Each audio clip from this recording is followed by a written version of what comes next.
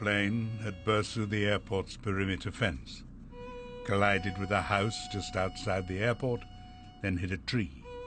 100 meters on, it smashed into an oil compound and a truck loaded with drums of fuel. The Lord Burleigh, which was carrying 1,000 gallons of fuel itself, slithered on for another 70 meters until coming to a standstill. And I started to crawl slightly upwards towards the piece of light. I looked out through the hole and I saw Bert Wally. And in the distance I saw the radio operator, a fellow called Rogers, Peter Howard, Ted Elyard and the two stewardesses. And they were running through the snow and they shouted, "Run, run, run." And I got out quickly. I got out down the side, there wasn't anything on the right, so I got out there. And I made a 20-hour, I never run so fast in my life when I went down there. I stood there, and just with that, the captain of the plane came around the side of the plane, and I repeat, a very brave man. He had a tiny little fire extinguisher, which you would see in the car today, and he shouted to me, "Run, you stupid bastard, it's going to explode." I think I was the only one who was in that position, to be able to stop and look and see the whole picture. Oof.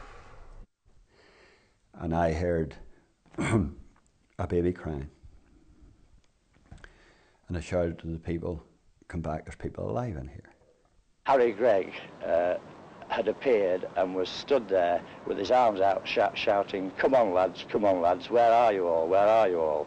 And I found the baby, and I come out and I ran afterwards, and the man Rogers was shouted and he came back to meet me. I gave him the baby, I found the mother found me, and she was in a very, very bad way. And when I say I kicked her in the middle of the back out through the aircraft. The crew and survivors would now battle together to help those that could be saved. I went back round inside again and I found Albert Scanlon and Ray Wood. I tried to pull them out and they were both trapped. They were dead as far as I was concerned. I come round what was left of the wing on that side of the plane, and Bobby Charlton and Dennis File were lying half in, half out of where the 6-seater card school would have been. But I was still fastened into my seat, and when I woke up, I thought I'd just opened my eyes. I thought I just closed my eyes, you know. And then afterwards, Harry and Bill Folks said that I'd been about a quarter of an hour.